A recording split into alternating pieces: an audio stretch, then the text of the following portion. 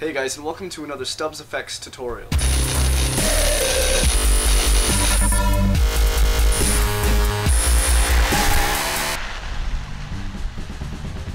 I haven't really been on YouTube for a bit because A, my computer broke, and B, my old Canon HV20 broke. But since then I've saved up enough money and I've built myself a new computer, and the specs will be in the description if any of you guys are curious. And I've bought myself a Canon Rebel T2i, and I'm filming it right now. Anyways, today I'm going to be showing you how to do bullet hits in Windows Movie Maker. It's relatively simple to do. We're going to be using the Comp A Add B method that we used in the explosion videos found here. Basically, all you're going to need is stock footage of bullet hits. You can get it from detonationfilms.com.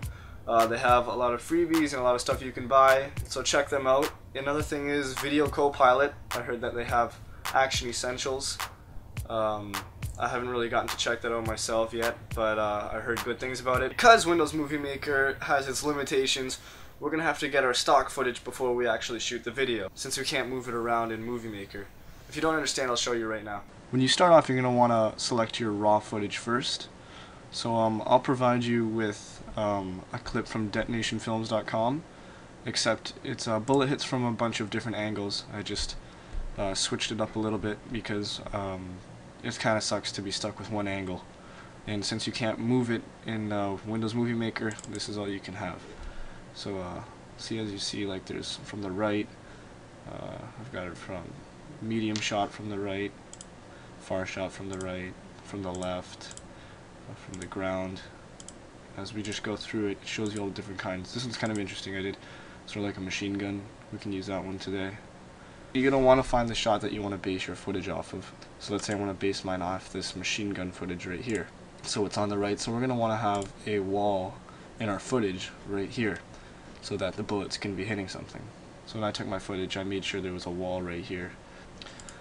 Before we do anything, you're going to need to somehow get the bullet hit footage onto the raw footage, and we use that by using a transition called Comp A Add B, and I will provide you that in the description. You can download it along with this bullet hit variation, and if you do exactly what I do, you should have no problem. First, you're going to want to go to My Computer, C, depending if you have 64-bit or 32-bit Windows, your Movie Maker file should be in one of these two folders, either Program Files or Program Files times 86. And for my case, since I'm 64-bit, it's in times 86. You're going to go down to M for Movie Maker. You're going to go to Shared. Then you're going to right-click and make a new folder. You're going to call it exactly what I call it. Add on TFX. Spelled exactly like that. Go into it, and you're going to want to drag that Comp A Add B that I provide you. Just drag it on in there. So now when you open up Windows Movie Maker and you go to the transitions, you should see Comp A Add B. First, you're going to want to import your raw clip and put it into the timeline. After that, you're going to want to import the bullet hit. You go into video transitions, you can drag in your Comp A Add B between these two clips and you'll get something like this. You're going to want to drag it to where you actually want the bullet hits to take place. So I want it right about here, so I gotta click, drag almost all the way. So you're going to get something like this.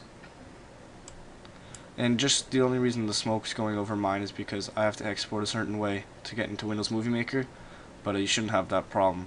And if you do have that problem, then you have to put a black overlay on these edges. And that's pretty much it. If you have the right software, do some color correction, put in some sound effects, and you're done.